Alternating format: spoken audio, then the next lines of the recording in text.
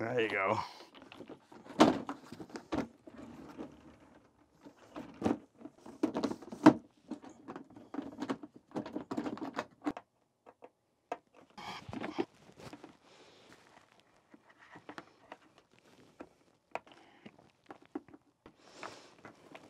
Okay.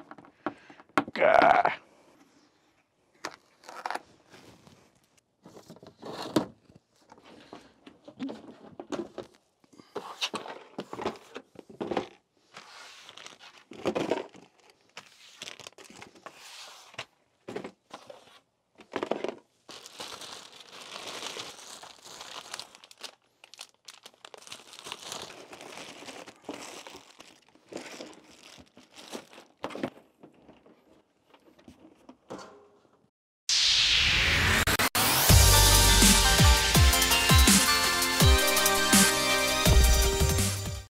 So I got to thinking maybe I should make a video on workflow because most people aren't organized, A. B, most people struggle with workflow. And this is right across every industry, anything you're doing. Workflow, workflow, workflow. People don't understand how important it is to be efficient on how you do things, especially when it comes with data, especially when you're working with other people and data, especially when you're working with clients and you need to make sure that everything is flowing nicely. And then when you start to grow and you hire people. See, a lot of people forget about this, and it's like one of the toughest things that people deal with. You go online and you're looking at what everybody's doing, and you realize that everybody's got a different workflow. However, everybody's giving advice based on their workflow. And when they give advice on their workflow, well, guess what? They get you to think about things that you may have not thought about in purchasing, and then you start looking down that rabbit hole and you end up buying stuff that you may not really need. This is a typical growth pattern of anybody that's getting into any kind of business, any kind of creative work, anything when it comes to getting things done with data. Now, everybody's got the USB key, external case with a hard drive, bump up to an NVMe external hard drive, and head over to the external 2 terabyte, 4 terabyte Seagates. Then we realize, not enough, so along comes one of these books. And not too long after that, well, it's the big boy, NAS system, with 4 drives, ready to conquer the world. So what do you really need? Well, first off, let's start with our tools, and the camera is the first one. Now, this is a T7i, and the images are saved at a fraction of what the bigger cameras do with bigger pixels. At the same time, this is a 1080p, so the videos aren't going to be as demanding or taxing on your data storage. Your workflow changes because now you're looking at it from time, energy, and money when you're investing into these things, because working with 1080p is much easier than working with 4K, 6K, 8K. And this is what really gets me with people, because everybody was going crazy over this new cameras that came out. And they're like, oh my God, I can't wait to get it. And they went and reserved cameras.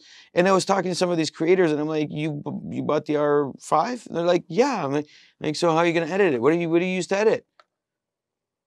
Crickets. How are you going to edit the footage coming off one of those cameras if your computer, your data storage, if your workflow isn't on par with the tool you're buying?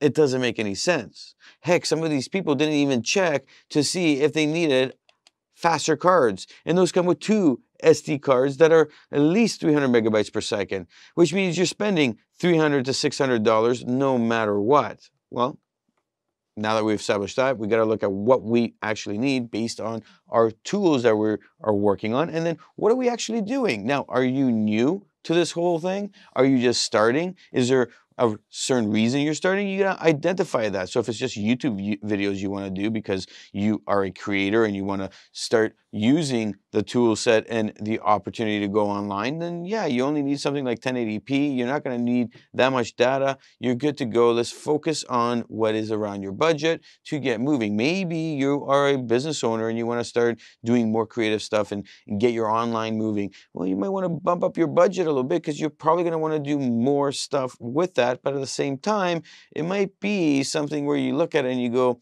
Maybe I don't want to invest too much because I'm going to try it out, and maybe I need to hire somebody for this. So there's a lot of different things that are happening here that we need to think about. What are we actually doing? What is the time it's going to take us to do? And how is our efficiency going to play out with this? Now, we're looking at this as an investment if we're going to focus on growth in this. And this is where people get stumped up in all this stuff and they go, oh, what did I do? And they go and they buy stuff they don't really need. One of the biggest things I've been seeing lately is people buying servers. Like I've had so many friends that are in business and they're like, oh, I bought a $10,000, $20,000, $30,000 server so I can get all my employees working on this server. And I'm like, you didn't need that. A, B, it's going to take you too long to integrate all that and you don't have a lot of time. And this is something that you need to, you know, pan out over time so you can train everybody and make sure everybody's on the same mindset. And long and behold, they just go for it. And then they cry because they're losing business or they're not making enough business in the time they would have made business with the old tools they had. And they didn't think about how integration should work. And this is where we come to from a small perspective of you just starting to working with other people to then growing and working with more people. How does that all fit the narrative? Now, at the same time, as you're growing, you're not going to have as much money to invest in everything. You need to pick where you're going to invest stuff. And I prefer to invest stuff in my cameras and the lenses and all that instead of all the data. So I want to make sure I pan that out accordingly. Now, when you're starting, easy peasy, you're going to have one of these for sure. This is a USB key, and you're probably going to be working with other people. You probably want to go store stuff on this, and these can come up big sizes, and I mean, you just carry one of these. Now, I have one of these. This is like waterproof, x-ray proof, you name it. So if I want to carry something around in this and I don't want anything to happen, I trust this drive. This is a Samsung drive, 64 gigabytes. I have 128 gigabyte. I bring it with me. I have one around all the time because I never know when I'm going to need to move some data over. Now, granted B, our workflow is a little bit different. It's really matured. So, I mean, this is the critical aspect of why I want to show you all this, because this is maturity through stages. You're not going to just go and jump into the big time projects. You're going to grow. And as you grow, you want to invest into that growth in that manner. Don't get ahead of yourself. And, you know, you end up calling that spending money instead of investing money, because this is technology. This is the idea that future catches up to you much faster than anything or any time before. You realize that anything you buy today, it will be obsolete in 2-3 years. If your drive, if you buy a drive and it breaks 2 years later, there will be other drives and that might even be obsolete, which brings us to the next thing you're probably going to buy. And this was my next go-to. When I started, I needed something where I was on the road, I was out, and this is a Euromaster. You can put any drive inside. There's different types of cases now. This is an older one, but I've dropped this everywhere. This has fallen. This fell in water off a boat. I dove in and I got it just in time. It still works. Waterproof, shockproof, you name it. However, it's super slow. It's not going to get me what I need. Now, I have it for emergencies when I go out in different type of weather. I have it there just in case, but your next step up will be one of these. This is the NVMe drive that I use all the time. Now, I have a couple drives that I'll alternate in this. That's why it's not locked. This is an external case. So if you look at external cases, you want to try out a few to see which ones heat up or which ones don't. And inside, you will have one of these connectors that you will be able to put a drive on. Now, this drive is an NVMe drive. You can get drives that go anywhere up to like 7,000 megabytes per second now. Now, clearly, you're not going to be able to take advantage of that in one of these cases unless you buy a Thunderbolt 3, and those are ranging up to like 250 bucks a pop. So this one goes 10 gigabits per second. I'm getting around 800 megabytes per second transfer rate, which is great for this. I can move stuff, I can edit on this, and this is what is good about this. You get one of these, you are able to buy a drive anywhere between $100 to $200. You throw it into one of these that costs around 35 bucks. You go to your laptop, and now you can edit. So you move everything off your SD card onto this, you start editing, you're good to go. This is what's amazing about this technology. Now, if you need a couple of these drives, you can alternate them. You can adjust them without having to have several of these. You can just pop it open like I do. I put another drive in, I'm good to go. When do I use this? Well, sometimes I use it when I'm on a shoot and I have a couple of these drives. I'll give them to the person I'm working with so they can have one of these drives and off they go. Okay, if they have an external case, they just pop it in, they're good to go. Now, most cases though, I'll have a couple projects on here that are like kind of like, you know, either short term or semi short term. I'll have them on these drives. They're much quicker to edit and then throw them on to the system and off we go, so it can get backed up. Because that's our next case, it's backup. You can't really back up off of this. Like if you're doing a photo shoot and a video shoot with the current, you know, day and age kind of new technology with cameras, you're looking at it and you're saying, well, 100 gigabytes is 100 gigabytes. I'm going to fill this pretty fast if I do maybe 4 shoots in a month and I don't edit fast enough. And this is the other side of things. How fast can you edit with the computer you have? And it's a big thing here because a lot of people don't have fast computers and things take longer to edit, to process. And this is, you know, this will fill up fast. In that case, what do you need to do? Well, this is very simple. You need to buy one of these. Now, do you need one or two? This is a Seagate. A Seagate, 4 terabyte. The idea behind this is that you will load this up to your computer, you will have whatever file you're working on, and you will back up to this. This is more of a backup. Can you edit off this? Not really. You can do 1080p, I guess, but it's going to be super slow. It's going to piss you off, and you're going to just want to chuck it. So this is more of a backup. Now, at the end of the day, emergency calls, you can edit off of it. What you want to do is always transfer over and back up to this. Now, this will be good for pretty much anybody. It doesn't matter what you're doing, whether it's creative work, business, you name it. This is a great backup. You can store it, you can lock it, you can do whatever you want with it, and it's awesome. Now, nothing's a backup until you back it up twice, at least, so you need to buy 2 of these. So I would suggest if you're going to buy one, buy a second one. If you see them on sale and you're going this route, buy a second one. Why is this good for everybody? Well, at the end of the day, when you're starting out and you don't know what you're doing and you don't know where you're going with everything, having these is much cheaper than buying anything else that's bigger. And what I mean by that is that this goes a long way with anything you need. And then later down the road, you can still use these to do a triple backup. They're great. What you can do is set one of these up to your computer.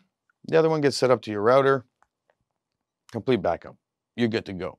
You set up the software and it'll just back up, or you just do it manually once a day, twice a day, or once a week, depending on your workflow, depending on what you're doing, how you're editing, you name it. But these help you big time. Now, if you think about it, this will last you like a good, because you need redundancy.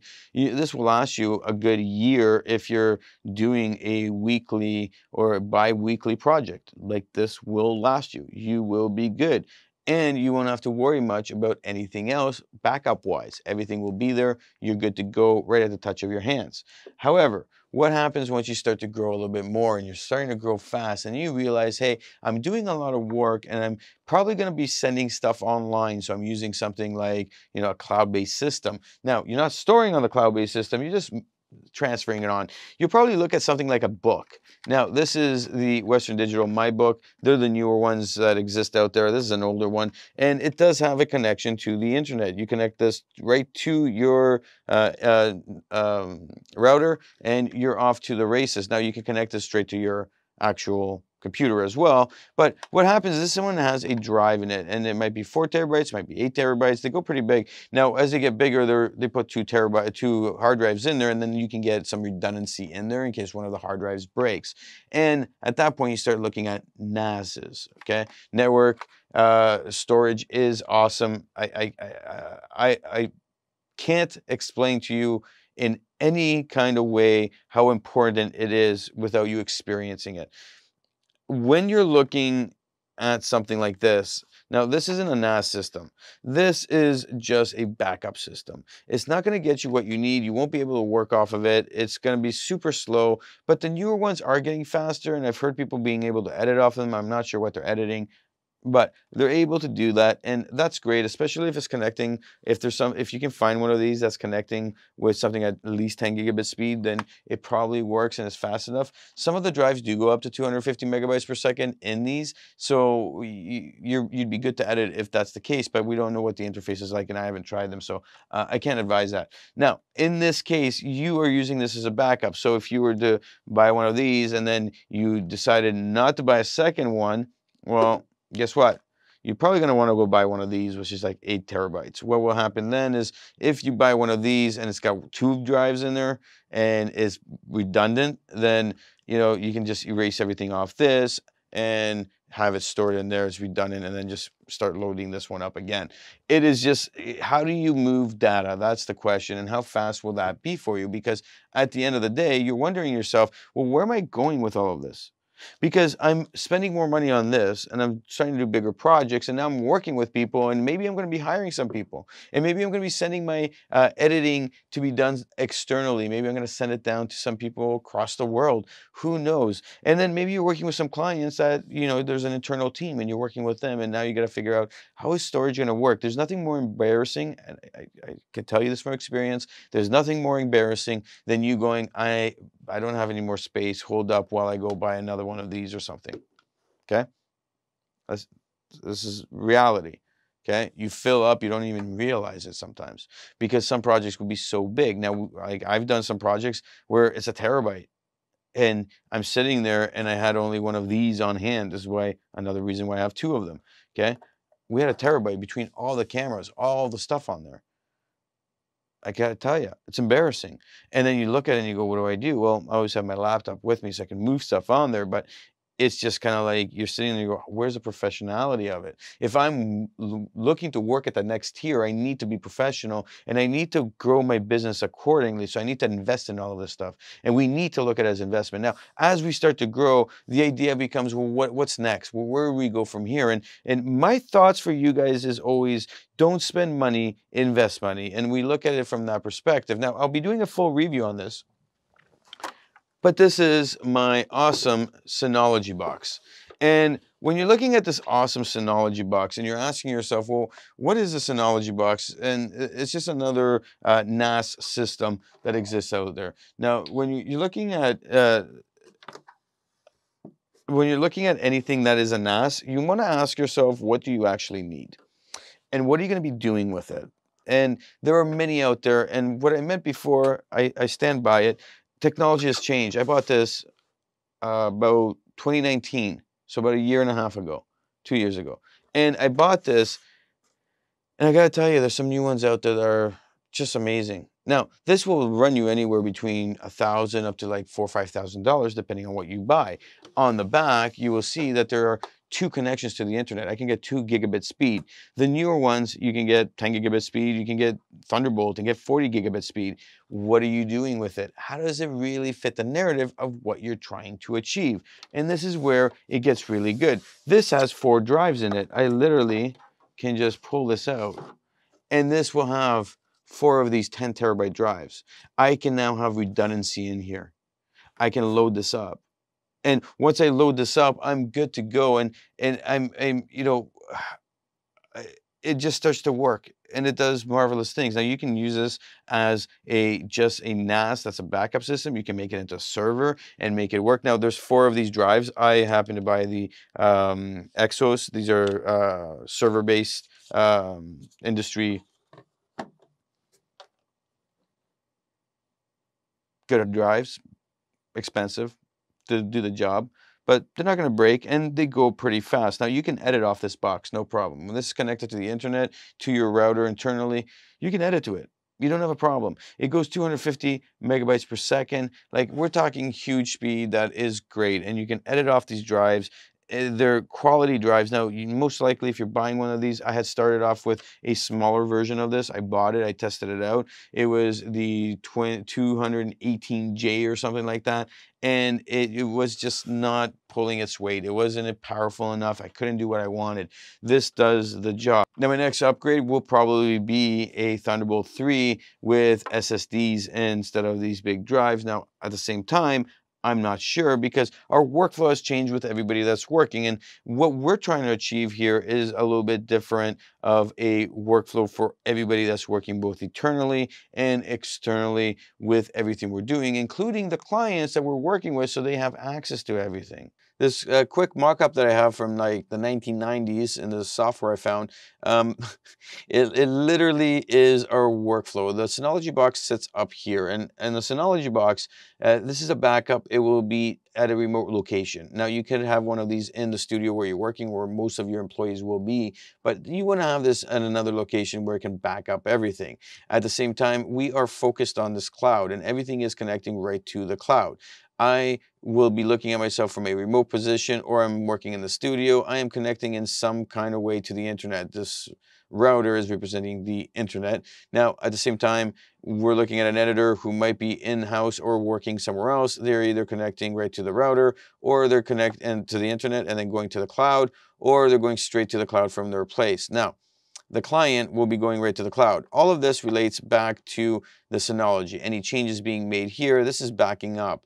And we are moving software that is backing up through Google in this case, and we're going through the Google Drive because it is the best bang for the buck for us, and you need to look at that for your best opportunity here. And to put into perspective, you know, for our workflow, we are up to 27 terabytes here, and let me just zoom in on this. We are up to 27.2 terabytes. That is a lot. These are the videos I'm making on the different routers that you should be considering if you're going to be working off a Synology box or any kind of server. Now, when we're looking at this, what we're saying here is your workflow may not look like this, but for us, we are literally going out doing a shoot, and then the client will have access once everything is uploaded. And we're talking 100 gigabytes can upload in, like, 3-4 hours to 8 hours, depending on where we are and where we're uploading from. This will upload to the cloud once we get to the studio, or we're at whatever location. It will get up to the cloud. Now the client has access, it starts backing up, and we're making 2 copies. One copy will reside in the Synology and on the cloud, and nobody will be touching that. That's the original. And then there's be another second copy that will be accessed by everybody else. The reason we do this is for redundancy, and in case something happens, and stupid things have happened where you're just sitting there going, how could that happen? And we don't want to be those people.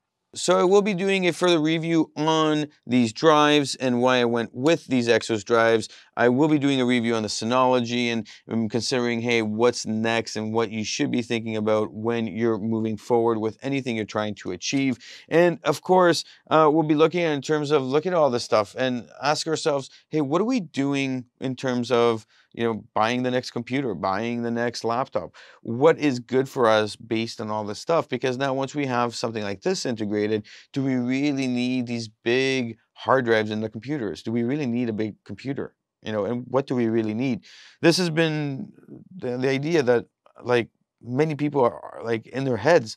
They're constantly going back and forth trying to see pros and cons of everything. They watch a million videos, and then they're struggling. At the same time, they're comparing themselves to somebody they're not. And they're thinking about themselves as somebody they're going to be in the future.